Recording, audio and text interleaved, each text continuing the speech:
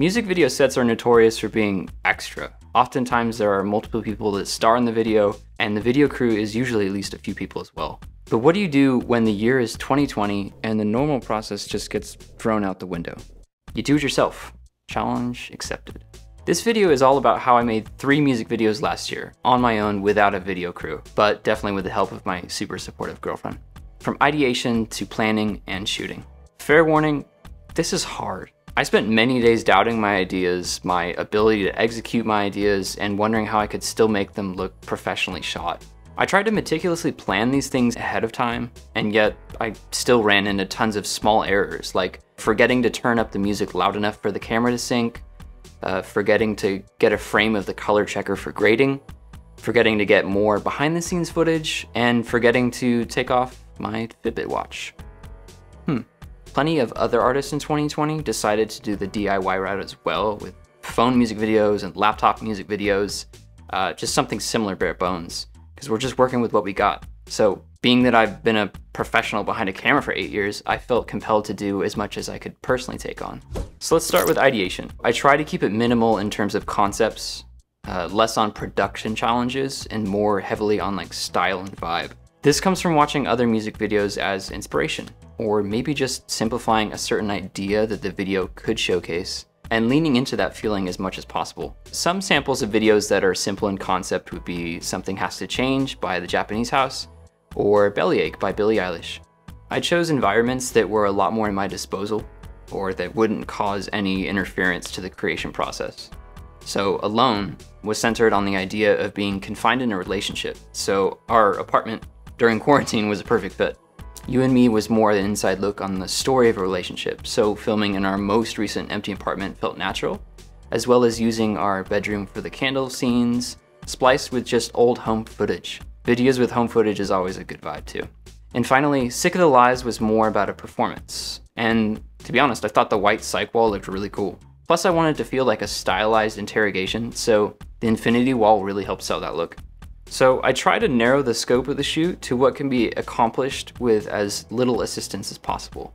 In each case for assistance, I had Andrea help carry the camera since we were already in quarantine together. I did have one friend help carry a small LED light from like 15 feet away for one of the street shots of the Alone video, just in case the street lights didn't light the scene enough. Let's talk about capturing. So to simplify the actual shooting, I chose equipment that would make things easier to capture and just keep moving in general. I normally would use my Ronin S rig to film when I'm controlling the camera, but with my cage and everything attached, this thing gets really heavy, especially when you're carrying it in more difficult positions where the weight is maybe like away from your body. So I didn't want this to be a limiting factor in how quickly we could film, since Andrea doesn't have a ton of experience shooting things for me. So I assembled a lightweight and more minimal rig for handheld shots, which would be the camera, a lens, and a cage for gripping the camera in different positions. My next piece of equipment was a tripod. This was something I was a little bit skeptical about because it can be quite difficult to utilize a shot that's in a fixed position for too long. Having a camera in one position that doesn't move requires you to either be creative in the performance or with your editing later on. In most cases, I chose to shoot multiple tripod angles so that I could bounce around and give the video a little bit more visual interest. My third main piece of equipment was an electronic slider.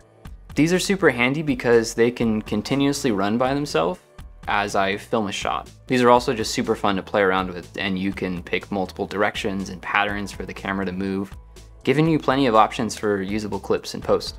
They are extra handy when you're riding solo. And finally, for lighting, I try to use exterior lighting as much as possible to avoid bringing any heavy equipment along with me.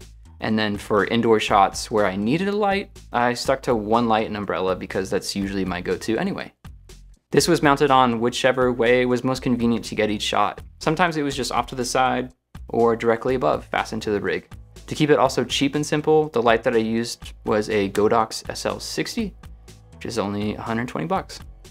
So for shot planning, music videos usually fall into 3 categories: a performance, a narrative, or some kind of experimental. A lot of videos have a combination of either of those 3. I try to combine them for more visual interest, but in some cases a performance video was pretty much exactly what I wanted. I then planned shots based on whatever equipment I had. So first up, I would get the wide and tight tripod shots to establish a setting and have a stationary shot to be able to chop to in editing. Second, I switched over to the slider for more of pretty much the same thing. Maybe getting a little bit more experimental on the angle of the slider or the direction it also pans as well, just to be a little bit fun. And finally, I would do a hybrid of those same tactics with a handheld rig. This is also where the tight shots can be a little bit more experimental with capturing certain details that you might want to showcase to further establish your story. Ultimately, I'm really looking for maybe like 5 to 7 solid takes that I can select from at any given second of the final edit and post, whether that be performance clips or story-based clips. And voila! I hope you enjoyed this glimpse into how I make DIY music videos. Please subscribe. Subscribe.